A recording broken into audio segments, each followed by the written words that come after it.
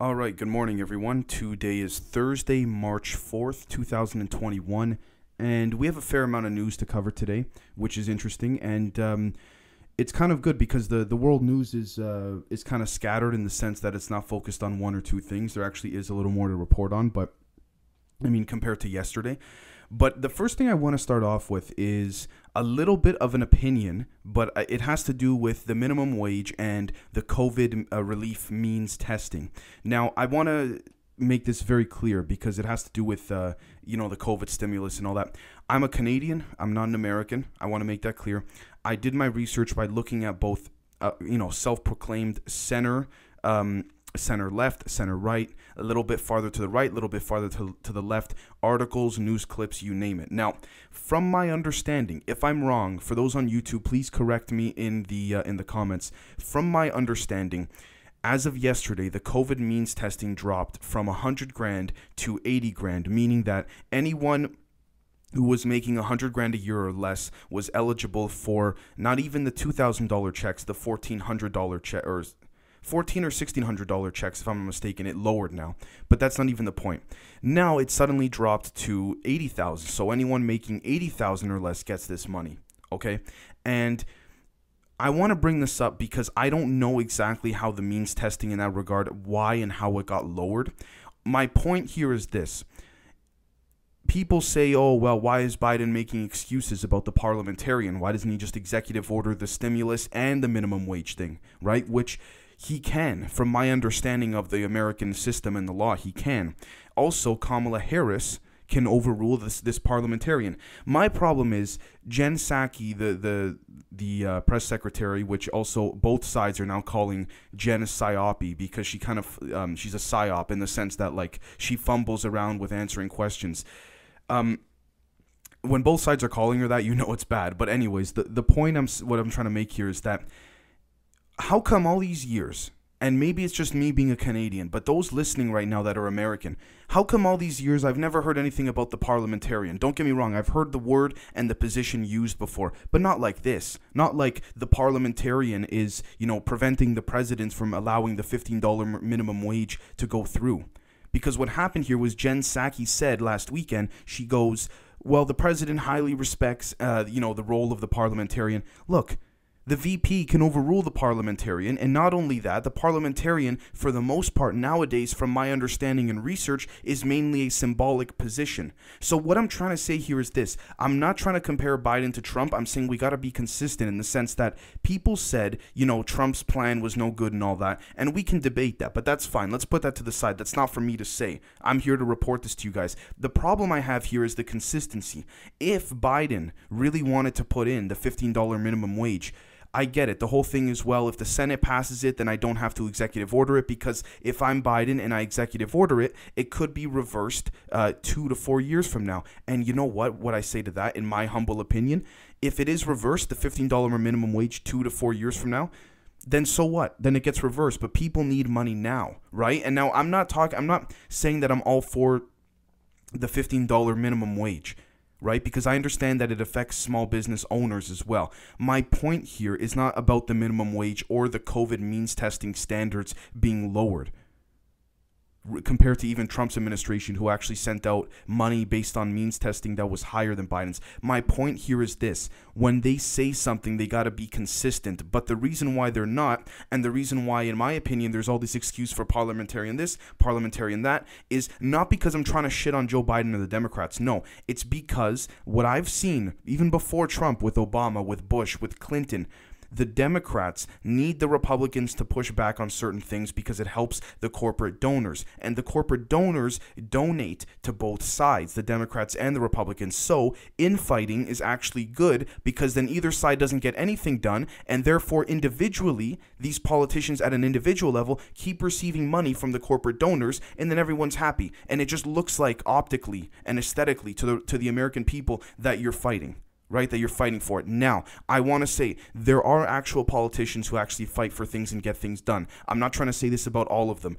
I would honestly say this is the majority of them. Now, I could be totally wrong here. If I'm wrong about anything, I'm very sorry for spreading false information. Please correct me in the comments. But from what I've seen in the last 24 hours, CNN hosts, MSNBC, New York Times, even Fox News hosts are having people from the White House on saying, why is the means testing being lowered?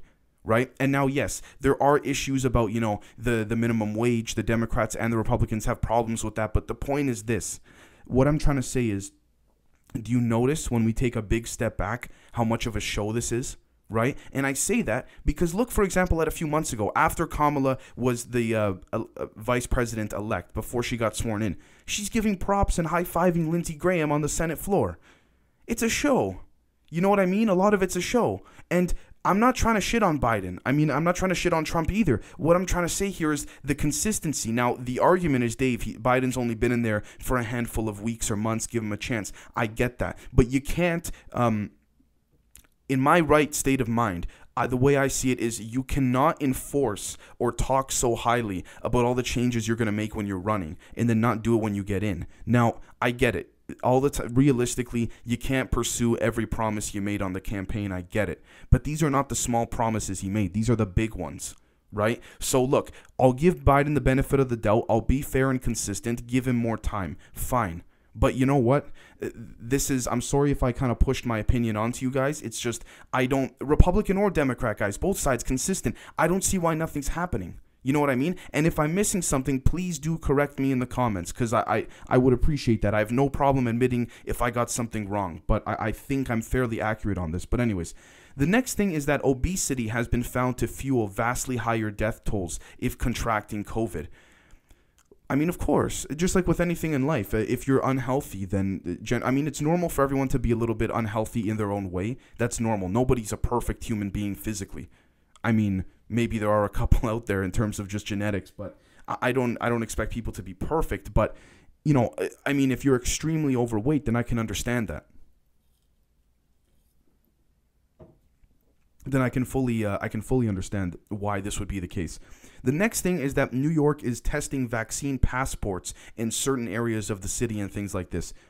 Look, we know this has been coming. We can't deny it. The question becomes, how much does this extend to a grand scale? Now, if it becomes like, for example, certain airlines require it, other airlines don't, I guess that could be considered fair because there are a lot of people that want the vaccine passports. There are a lot that don't.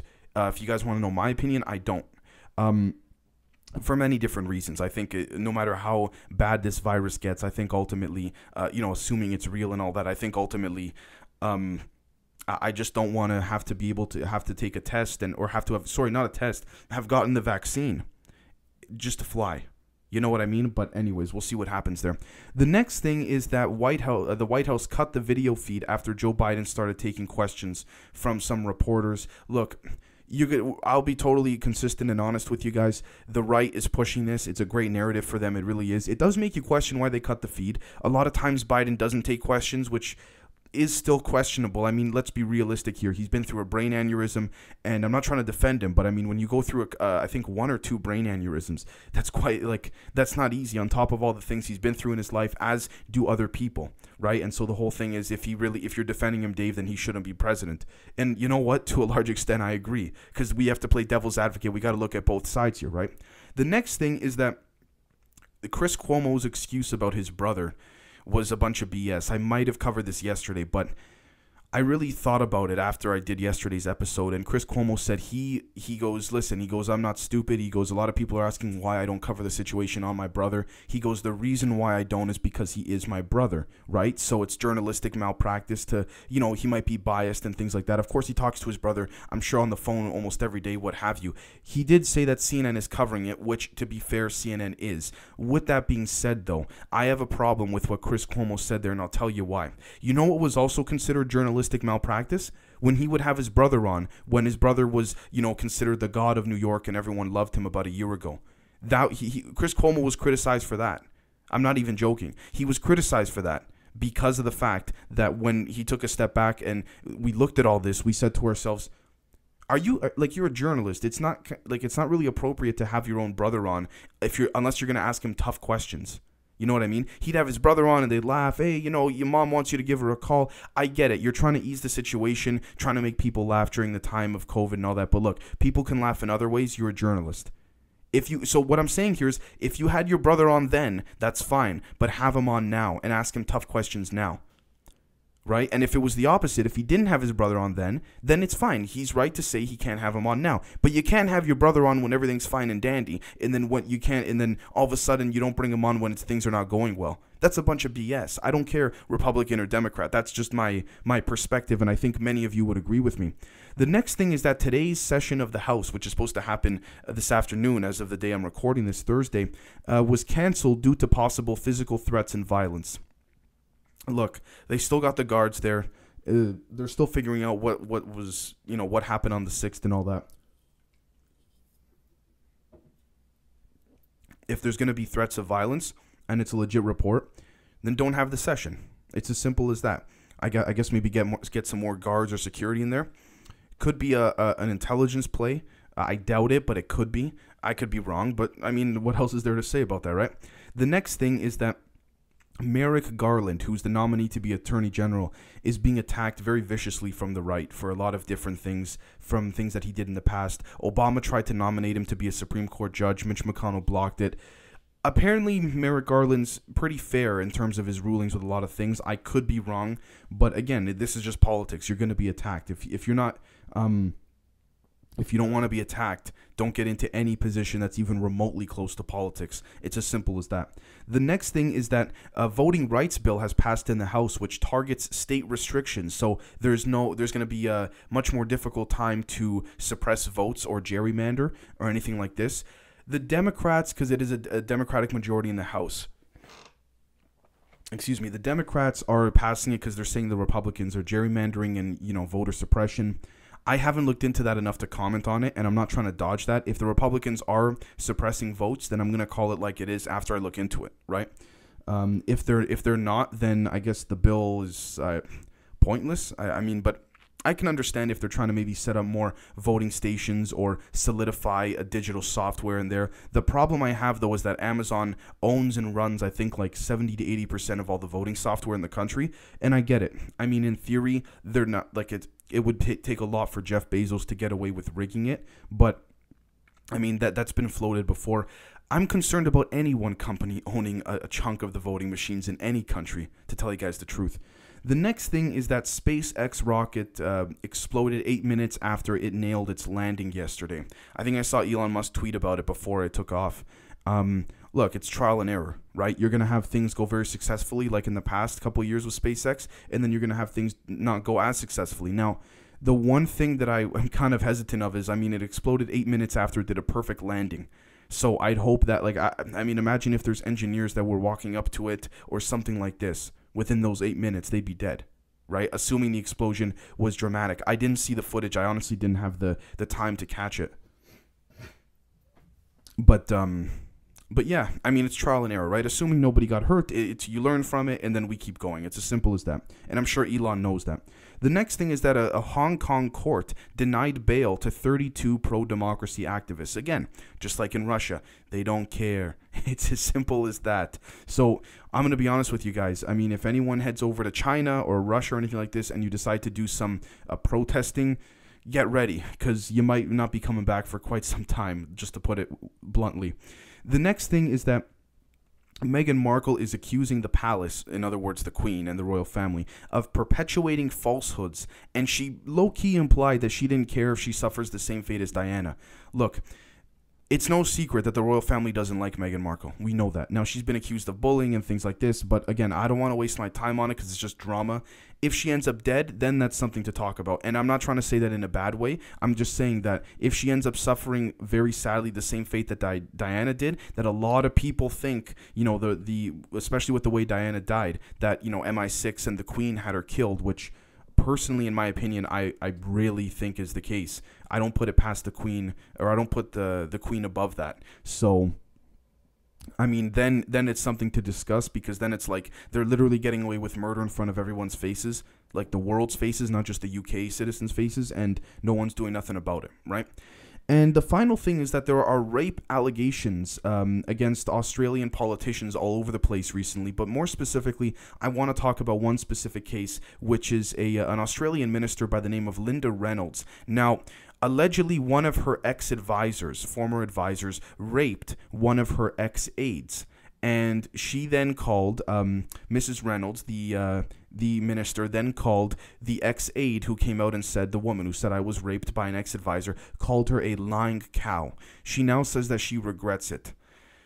Like, regrets calling her a lying cow. Well, sure, because now it's not even the Australian people watching, it's the whole world watching. We're living in an era where, you know, the women are coming out who have been wrongfully raped and all that, and I totally agree with that. The issue I have with that, and I know people are hesitant to speak on this because, you know, they're afraid of offending people, but I honestly don't care, is that you're going to have, just like with anything in life, you're going to have the bad apples, the ones that come out that are lying or that are fabricating or manipulating a story.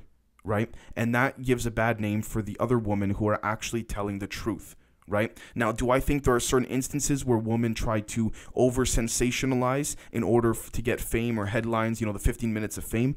Absolutely. There always was, there are, and there always will be. But that's like with anything else in life. So we can't simply say, there's a lot of guys out there who say, yeah, but you know, Dave, look, these women, they lie. We don't know how many of them are lying. Listen, guys, I'm going to be totally honest with you.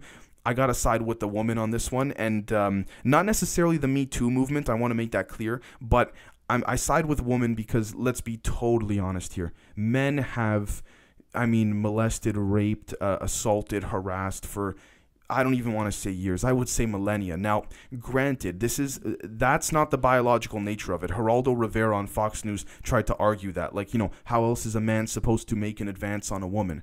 Well, not by raping them. You know, maybe you could start by, I don't know, talking, right? So it's that kind of stuff. You know what I mean? I understand there's certain situations that are hard to decipher. You know, is the woman over-exaggerating for attention? Did she really like it when, you know, the guy touched her on her hip or something like this, but now she's saying it for money or this or that, or the guy has become a prominent figure? It's all context, guys. But ultimately, assuming it's a black and white story, I'm gonna side with the woman because men are physically more powerful overall. Right? Now, I know that's a controversial topic, and I didn't cover all the angles because we're kind of running out of time here. But again, maybe you guys would like to continue this in the comments. But again, it's contextual. It's circumstantial in the sense that I'm not saying, okay, I believe all the women. I'm saying we got to look at it case by case. That's ultimately what I'm saying, right? So that's it for today. We'll catch you guys on Sunday for the news roundup of what happens later today, Friday, and Saturday. And we'll catch you guys later on. Cheers.